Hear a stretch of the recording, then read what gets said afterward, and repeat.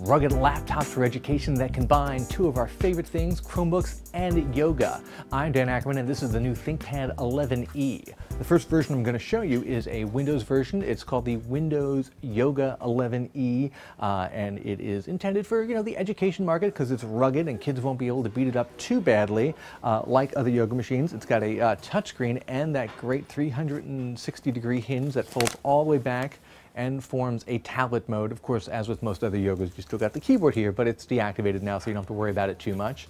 And of course, you can tilt it up like a kiosk like this, or just fold it back into traditional clamshell mode. And that's what we like about the yogas. They work really well as just regular laptops.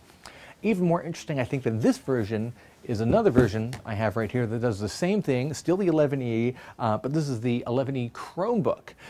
This version here is the Yoga Chromebook.